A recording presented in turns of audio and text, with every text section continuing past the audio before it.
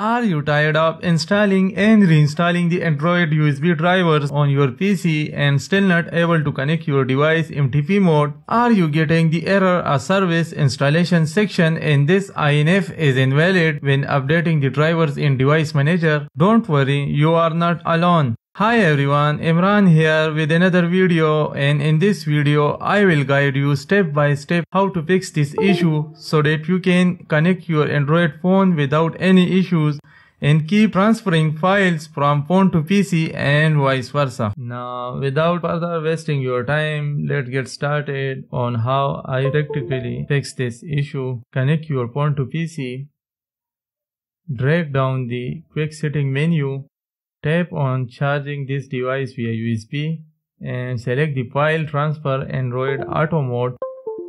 Now as you can see, phone is already connected to PC but Windows has not recognized it. As you can see, no device is shown. Open Device Manager.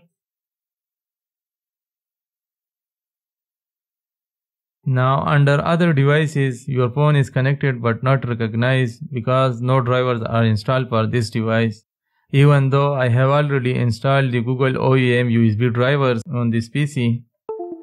Now when I switch back to PTP mode on your phone, you are able to access pictures and videos only.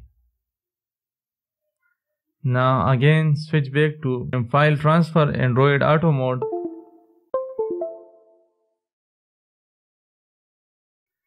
In Device Manager, click on MTP. Now drivers, update driver, browse my computer for drivers. Let me pick from a list of available drivers on my computer. Now here you need to select Android device. Click next. Now select MTP USB device. Click next. Now Windows has successfully updated your drivers. So congratulations, you have fixed your issue. As you can see, under portable devices you can see Pixel 4, and in Windows you are now able to access all files and folders. With PTP mode you are only able to access photos and videos. Now you can access all folders on your phone. Now you can copy and transfer any files from phone to PC. Now I will show you a second method on how to fix this, and this method works mostly for Samsung phones. Go to local disk C, Windows folder and select INF folder. Now here you need to reinstall the wpd-mtp.inf file and it should fix the issue. Find wpd-mtp.inf file. Here is the file.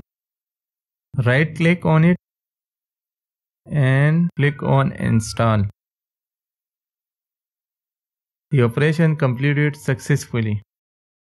That's it. Following these steps should fix the service installation section in this INF is invalid error. If you have any questions, feel free to leave a comment below and I will try my best to assist you. Thanks for watching and don't forget to like this video and subscribe to our channel for more videos like this.